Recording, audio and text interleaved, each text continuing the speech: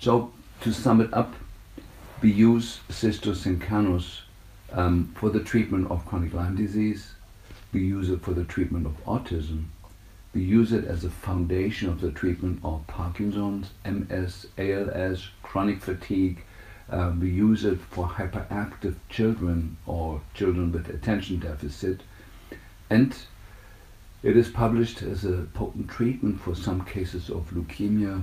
It's also used in my own office, in my practice, as a treatment for various cancers, because it is very well known that many cancers are really triggered by retroviruses, retroviral activity. Hello, I am Dietrich Klinghardt. I'm a medical doctor and I've been in practice for almost 43 years now. And this little lecture is probably the most important that I've ever given in my life. We found that the deeper cause of the illness are the human endogenous retroviruses. These are viruses deeply embedded in our DNA for probably millions of years, and they have been silenced by our different wonderful administrative mechanisms that we have in our cells.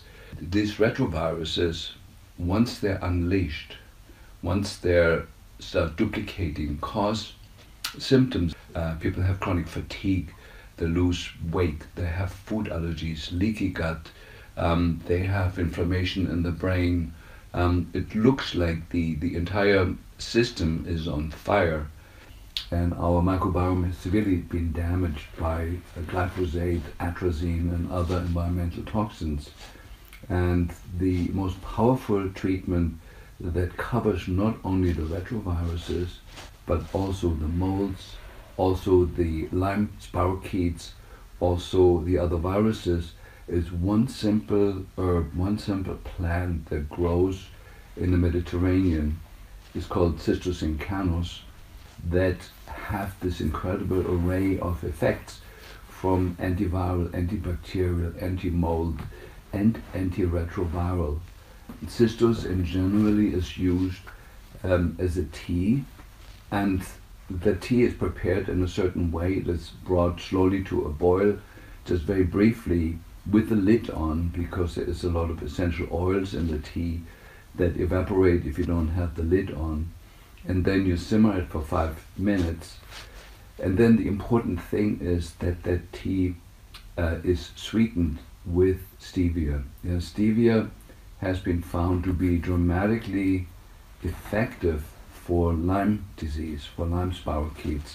And so by combining the Cistus tea, sweetening it with stevia, combining it with stevia, has propelled it forward in being probably the most powerful treatment for Lyme disease, but also for mold illness, but also for Epstein-Barr and the herpes viruses, and for the human endogenous retroviruses.